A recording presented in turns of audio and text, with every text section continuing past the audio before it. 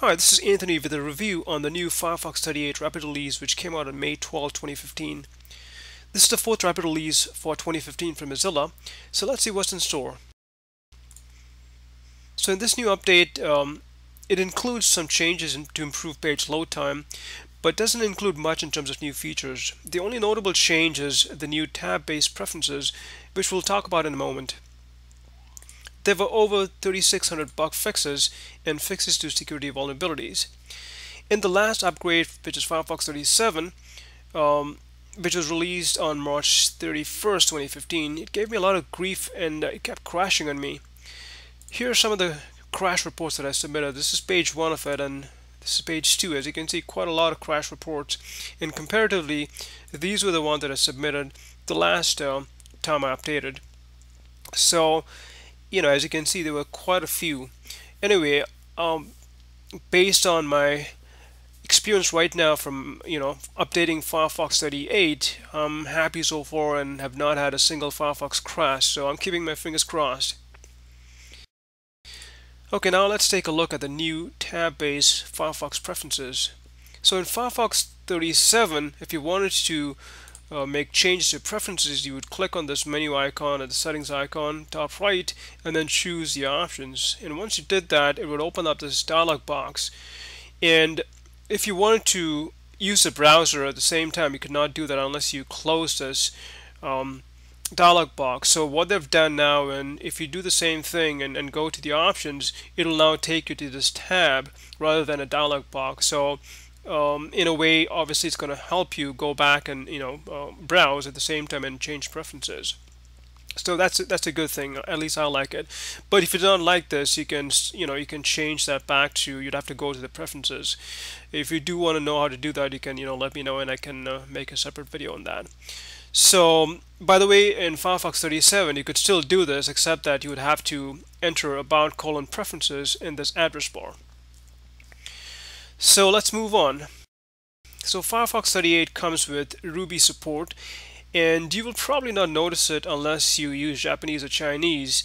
Ruby is sort of an annotation, providing the small text that you see on top of the regular text that is attached to the main text, and it's meant to help with pronunciation or meaning of the corresponding characters. So Firefox 38 is also the stable ESR, which is the extended support release. And ESR is basically a special release meant for organizations and businesses who want to avoid the constant rapid release updates that generally come once every 6 weeks. So the last ESR was Firefox 31, and obviously this is the new one, 38, and the next one, the future one, will be Firefox 45, which is expected to be released, I believe, in March 2016. There were also some HTML5 enhancements and changes as well. For example, the WebSocket is now available in web workers. You've got a broadcast channel API that has been implemented, basically allowing communication between iframes, browser tabs, and worker threads. And these two HTML5 changes are related to DRM and CDM. DRM is basically digital rights management compliance technology, and it's related to online video and audio services. And CDM is basically content decryption module, and it's basically the same technology but for HTML5 video. Again, I don't want to get too technical about this, but what's going to happen is, because of these changes in Firefox 38, you will basically see that there will be an add-on automatically installed, Adobe Primetime CDM. Okay, and if you go to the add-ons page, you'll basically notice that this is the one. And if you don't watch DRM content, you may want to just disable this add-on by choosing always activate, and then here choosing this never activate. Alternatively, you can go to the preferences like I showed you earlier, and then you can go to the content tab and then basically opt out by unchecking this box. You see play DRM content, right? So I'll show you the results of the Peacekeeper benchmark test that I ran. But if you'd like to see the full list of changes and enhancements in Firefox 38, you can check the release notes. I'll put a link in the description section of this YouTube video.